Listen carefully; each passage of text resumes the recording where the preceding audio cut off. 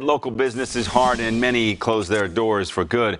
But one Elk Grove shop struggled too. They just want not just to survive, they want to reinvent themselves, and they need your help to do it. This morning, Gary is on the go at the Savvy House Coffee Bar to show us why this shop is so special. Gary, you already got your order.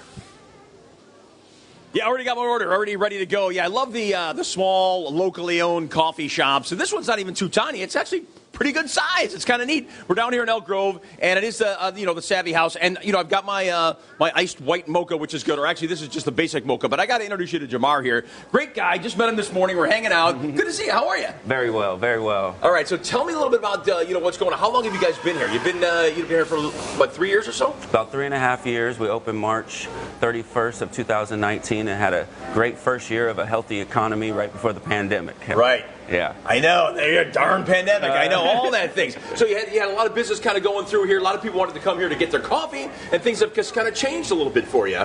And, still you got a few people in here right now, but things are a little bit different, little different out there. Yeah. We've had to adjust our hours. We've had to adjust our menu due to, all the restrictions, all the things that were going on. But we're still surfing a good wave, I think, and the economy's coming back, which is great. Yeah, love that. That's going to be there. That's great. So tell me a little bit about the place, because the theme is awesome. I love this. And so you have the mascot as the elephant, and you got the Oasis, and you got the Safari, and all those good kind of things. So tell us a little bit about what makes you guys a little different. I think it's kind of easy to stand out in Elk Grove like this, but we have dedicated ourselves to kind of like the safari, the jungle, and like this coffee travel, type of a way of going about it. A way of doing it. I like it. You got to make it a little bit different. Like our culture in a way, Yeah. This is awesome. The African baskets and the African pictures by local artists that we found.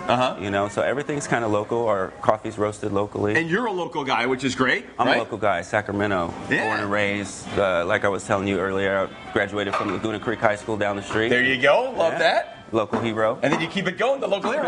All right, so Pearl's making up something right now. Oh, she's actually going to do some. Are you going to do some art for us, Pearl? Maybe. She's going to give us a try. All right, I don't know, because the camera's on it right now. I'm also noticing your menu, too, just aside from the coffee. I mean, just like you have breakfast sliders. You've got avocado toast. So a lot of good food, too, huh? Yes, amazing. I think the avocado toast probably sells the most here. The BLTs are great. The omelets and the breakfast burritos are something you're going to have to try. There you go. Wow, look at that, huh? Come on, Pearl.